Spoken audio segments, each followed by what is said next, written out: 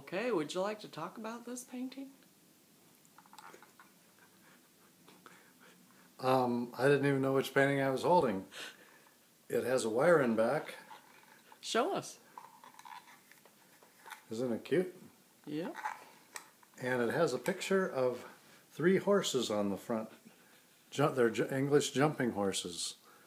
And they're dressed up like fish. It's Halloween. Aren't they cute? In England, all the horses dress up on Halloween. Even though this was made in India, but they have a similar tradition there from ancient times, but it's upside down. They dress up like upside down fish in India. So, this was a photograph taken with a Nikon D4 in India on January 1st, 2012.